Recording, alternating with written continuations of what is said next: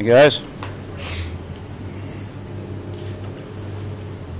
right, go ahead.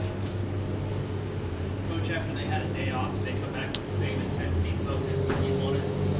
They did, yeah. We were happy. That's always a big concern when guys take a day off, is just getting that sense of urgency and snapping right back into it. And we were happy. You know, it was far from perfect, which practices usually are, but the intent was there and the mindset was there, which is what we were looking for.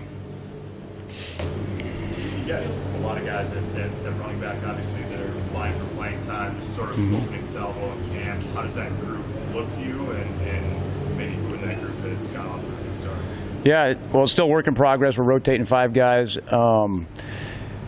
Marquis Step, the transfer, he's done some really good things, and this is really his first time taking reps because he was hurt in the spring, and he looks 100% ready to roll.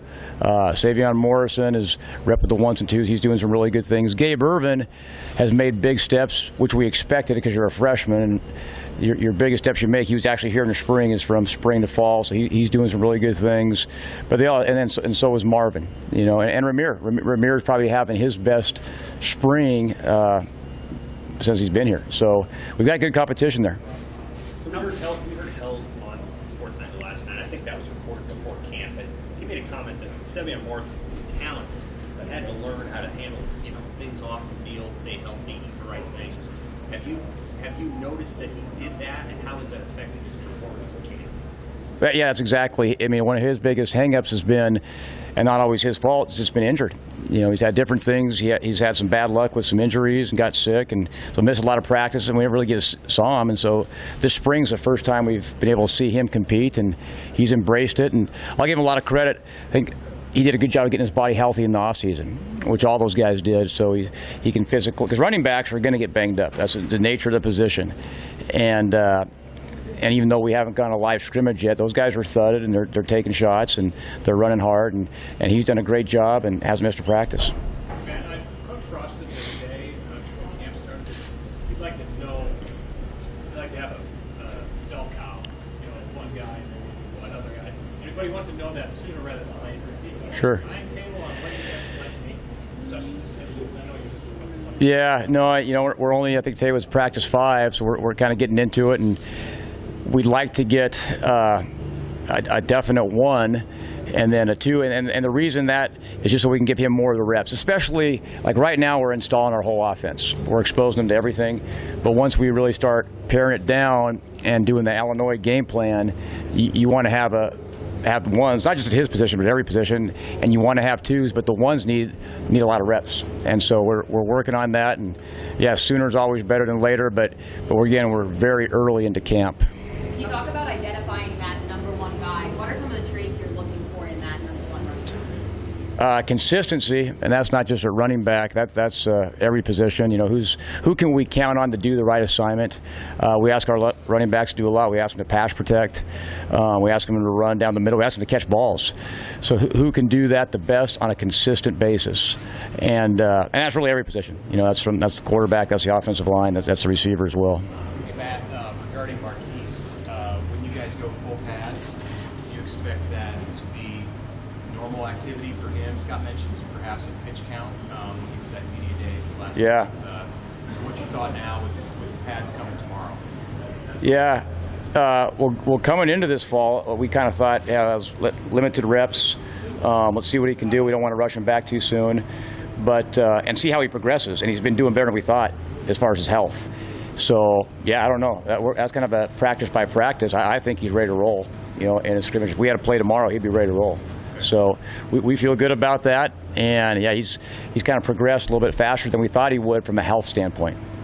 Matt, I know you mentioned on the radio in your past you've often had newcomers step into skill roles and play that first season. Are there some guys that have to jump on that? I mean, I know it's early, but that have impressed you through summer and kind of positioning themselves to do that? that are new? Sure. Yeah, it's a good question. I mean, it's way too early because practice 5. It's really hard on the newcomers that just got here because, you know, we're installing so many plays, especially early on. And eventually we're going to start paring it down. So they get into the situation where they're thinking and they can't really play. And so it's really unfair to give those guys an evaluation other than their attitude's been awesome. And our new guys have bought into the system and they're fun to be around. So that's the most important thing. The other thing where we're a lot different on offense is we have a lot of guys returning from last year. So we've installed a way different spot this year as opposed to last year as far as experience. And so our install has gone a little bit faster. We've asked a little bit more. We put in more plays, which has kind of hurt our younger guys a little bit. But our older guys have been able to move forward, and we've been able to move at a faster pace. So I think we have more depth than we did last year. We have a lot more returning players, which is going to make it a little more challenging for the younger guys. And again, it's still early in camp, so we'll see. In your off-season evaluation of your red zone offense, what did you think you guys did well last year? Where do you have to get better? And it's been an issue for a couple of years. Predates your Sure. Why have touchdown passes been such a problem or so low for the last couple of years? Well, good question. No, that's a good question. We're always about throwing more touchdown passes. You know, the red zone in general is a point of emphasis. We're going to emphasize the heck out of it. That's when you win or lose football games, and we want touchdowns, not field goals, obviously. You know, part of being in the red zone, just like in the open field, is executing and not beating ourselves. You know, it seems like last year we had, whether it was a penalty, turnovers, inopportune times, that has nothing to do with our opponent. That's us. So the biggest thing, you know, executing, take care of ourselves. I mean, no penalties, protecting the football, doing the right assignment. And what that does, that gets you into where you're ahead of the sticks, whether it's the red zone of the field, where you can take more shots, you know, and throw the ball down the field more, which has been a point of emphasis. You know, so it's a combination of things, but I think the red zone's a lot like the open field. Now, the red zone's harder. I mean, the defense has less space to cover, and so it really forces you to execute. And part of it's just it's a mindset saying, hey, you know, I'm not going to have as much room. I got to win my one-on-one battle, whatever position I am, and competing. And because the defense, that's a big deal of defense too. They want to stop you when they're in the red zone. That was Gabe Irvin's pass blocking for a true freshman. How big of a factor will that be on whether or not he earns playing time this year? Sure. His pass blocking is really good. That's a strength. Pass blocking is a lot about technique, but at the end of the day, it's about toughness. And that's what I've been really impressed with Gabe. And Gabe's talented, but he's very physically tough. So he runs the ball hard between the tackles. He'll run through contact, and then he's not afraid to take on a linebacker coming off the edge. So that's a big quality that we look for in all our players is physical and mental toughness. Matt, how excited are you about those tight ends? I mean, look like all the NFL scouts were really watching those guys today. I mean, it seems like those top two have really stood out, and you have to probably like where they're at right now. No question. Yeah, the scouts should be looking at those guys because, you know, I think my last year at Oregon we had 3 tight ends that all went to the NFL, and these are the best 2 that I've ever been around from a consistency, leadership, and just the way they practice. Coach Beck does a great job with them. They're making plays. We ask a lot from our tight ends because they have to be point of attack in the run game, but we also split them out as wide receivers, and they have to be able to make plays in the passing game. And so it's a lot on them mentally and physically, and they've done great. And they're leaders of our football team. I mean, the way they lead by example and how hard they practice is contagious, and it spreads to other guys. Omar Manning out there today. Just how has he been so far out there in camp, and has he been able to kind of pick up where he left off? Sure. No, he's been really good. It goes back to the consistency. He's been very consistent. He's another guy that was, because of injuries last year, is kind of in and out of the lineup, especially during practice. And now he's healthy, and it's fun to see what he can do when he's healthy. And he's playing with confidence. Another first-year player that's been in the system for a year, so actually knows what he's doing. And so all that talent that we knew he had is starting to rise up to the top, and we're actually able to see it because he's confident in what he's doing. Ideally, how many receivers do you want to play? Like, and it might not be a situation where you're looking for more, but you might have to pare it down. Like, ideally, how many do you like to rotate? Yeah, we'd like to be able to play as many as we can. What I mean by that, our base personnel could be 2 tight ends, could be 3 receivers. We want to have a 2 deep that can at least go in there and function and play and make plays. Now, if we can play more guys, that makes everyone better because of rest, and guys are fresh. And we always talk about, the end of the day, who's going to determine that is the players themselves. You know, we're mix and matching different lineups. We got a lot of competition, which is making everybody better. But we'll keep seeing them. If we can play more guys, we'll play more guys. If we can only play four or five guys, we'll play 4 or 5 guys. But if it's close, it helps us as a football team, and not just a receiver at every position. The more guys we can play, the quarterback might be a little bit different. You have 6. I think we have at least 6. I think we have more than that. I do. Our depth this year at receiver compared to last year is it's night and day, because last year a lot of those guys were first-year guys. Now they've all been a year in the system, so we actually feel like we have a good 3 deep that can go in there and function and play and compete in football games and have success. You're gonna make me forget guys. Okay. Let's see, in no particular order, but yeah, we talked about Omar. We talked about Oliver Martin's having a good camp. Samari Torres is playing great. Wyatt Lure's playing great. Alante Brown is playing great. You know, he was another guy that was hurt a lot last year that's healthy, that's doing a great job. Xavier Betts is doing some really good things. Brody Belt's doing some really good things.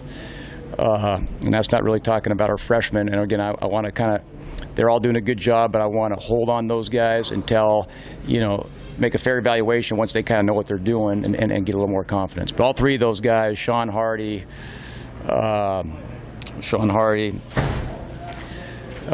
KG, Grimes is doing a great job, and Latrell Novell doing a great job. So they're all doing a good job. Again, it's just too early, only 4 practices to evaluate those guys. Those guys weren't here in the spring. Like some of our freshmen were actually here in the spring, so they definitely got a kickstart.